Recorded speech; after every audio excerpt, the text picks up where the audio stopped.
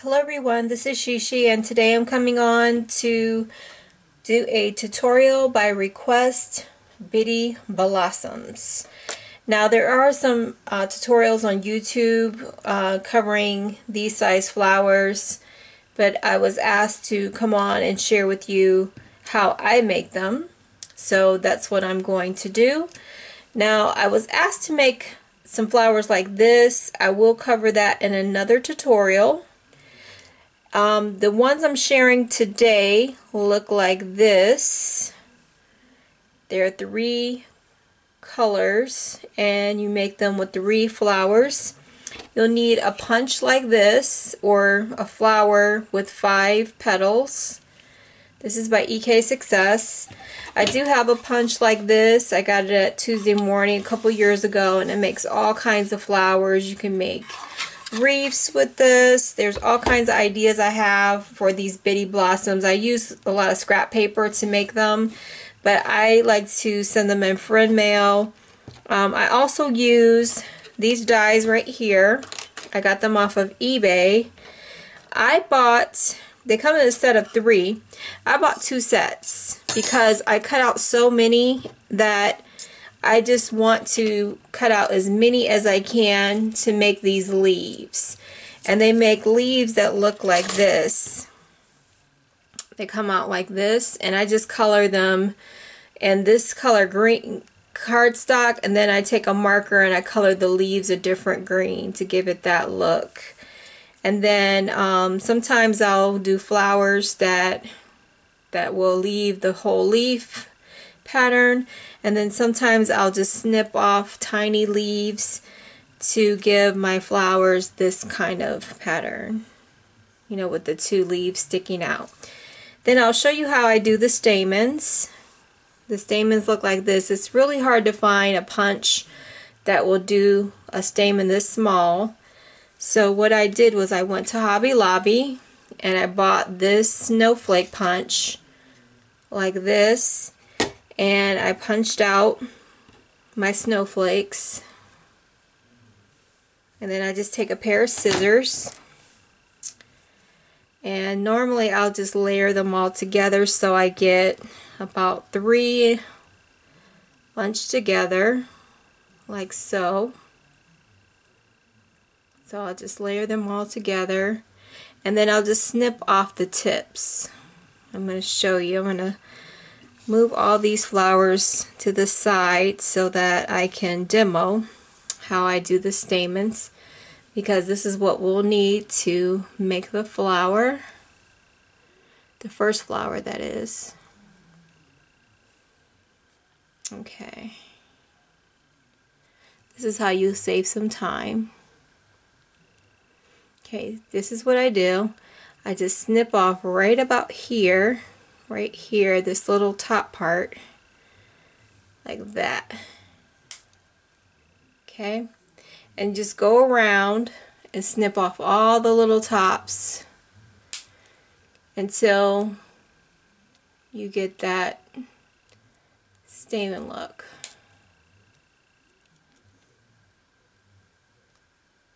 Just like that.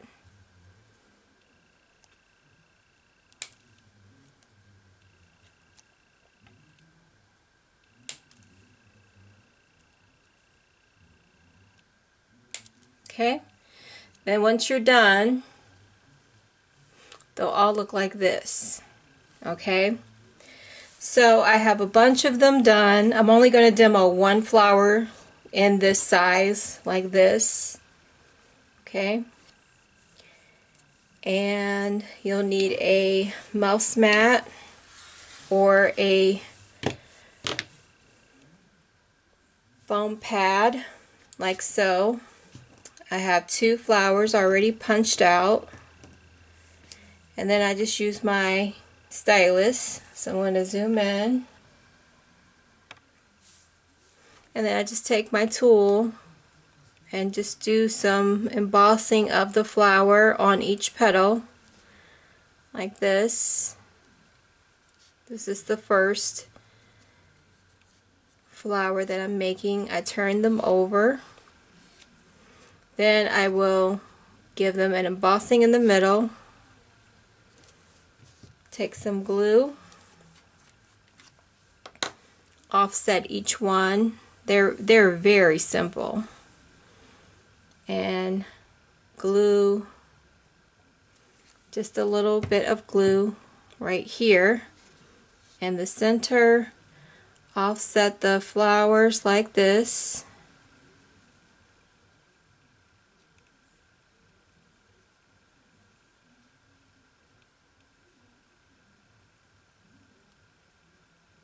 Very, very simple flower. These make cute little filler flowers, like if you're making a wreath, and I'll show you an example of what I do. Okay, so this is how it looks so far. Alright, then I'm going to take one of my stamens that looks like this. I'm going to give it a slight embossing. Alright, I'm going to put some glue in the center like that. Take the stamen, put it right in there. Very, very easy. I mean, I know a lot of people will just rather go to the store and you just let that dry just a little bit and buy the 50 cents, or I don't know, maybe they cost about $1 for a pack of, I don't know, 20 or so flowers at Michael's or Joann's or whatever, and buy the flower like that. Okay, I'm going to set that aside. Here I have this leaf. I'm going to cut off just the two right here with a pair of scissors like this. Okay, so I have these two leaves that I'm just going to emboss right here and right here like that. It's going to give me some dimension. Then I'm going to take my glue,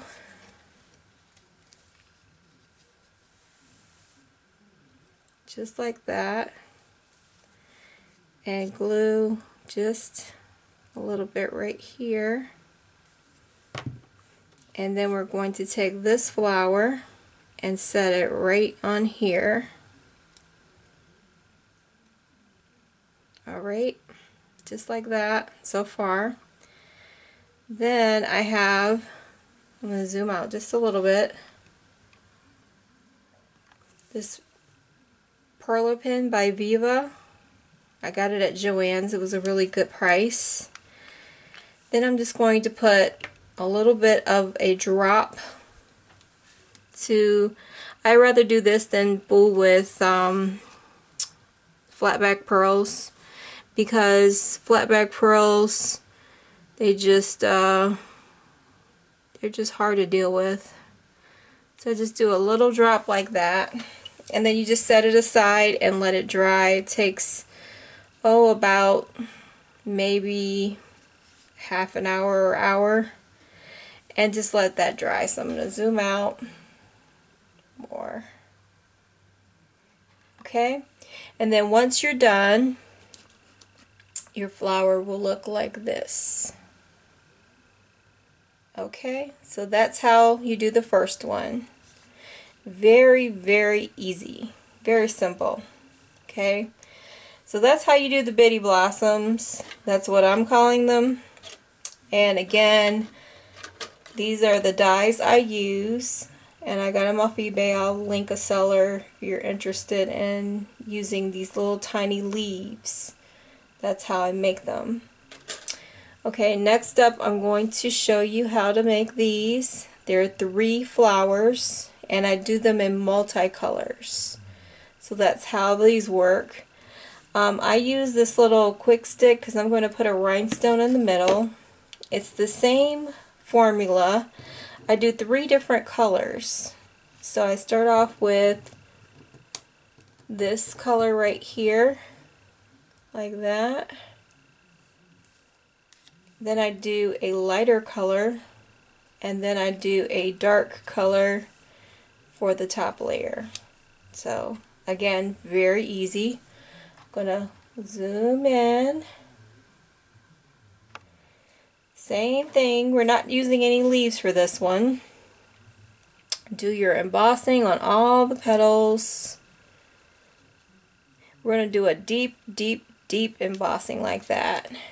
Flip it over. Do the embossing in the middle, like so. I believe this one has some embossing, so I'll skip that one. Then the last one, we'll do some really deep embossing. And flip that one over and do really, really deep embossing like so. Now is the fun part. We will take this one, the middle one, and start gluing onto the bottom layer. You will offset this one onto this one, and then it gets tricky when you do the top layer because you have to try to offset that one even the slightest bit, like that. Okay, then we need to do the top layer, which I'm going to put a little bit of glue right here.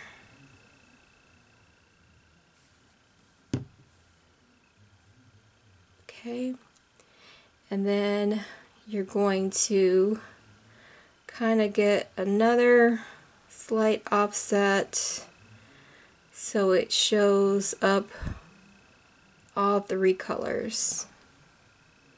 You see all three? And then press it down like that. And then we're going to take our embossing tool and press really, really hard so it'll cup up.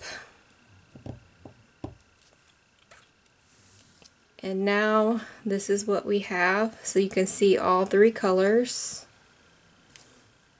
And now we're going to put a stone in the middle. So I'm going to put some glue right in the middle.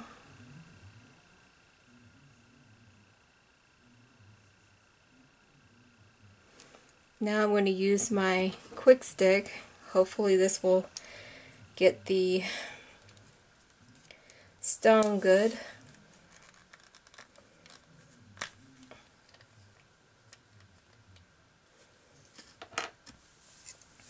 And put the stone in the middle. Right, here it is. Just drop that down and let the glue dry. Okay, and then once it's dry, it will look like this with all the different colors. Okay, so that's how you make this one. So once you're done with the bitty blossoms, here is an idea of a card. I'm going to zoom out, that I made with the wreath. And you can do some, fillers with those flowers. So it's a Mother's Day card that I plan to send. I don't know to who yet because my mother's deceased, but I still have a grandmother and mother-in-law and sister-in-law and different people in my life who I can send Mother's Day cards to. But this is just an idea of what you can use those small flowers for on cards and tags and other projects. So I hope this is helpful to the person who asked me to make these tiny, tiny flowers. And again, I will come back and make these little tiny ones without any hot glue. I'll show you guys how to make them. Again, there's tutorials on YouTube, but I was asked to make these, so I will come back and make them in the next coming weeks, okay? So I hope this was helpful. Take care and have a fabulous day.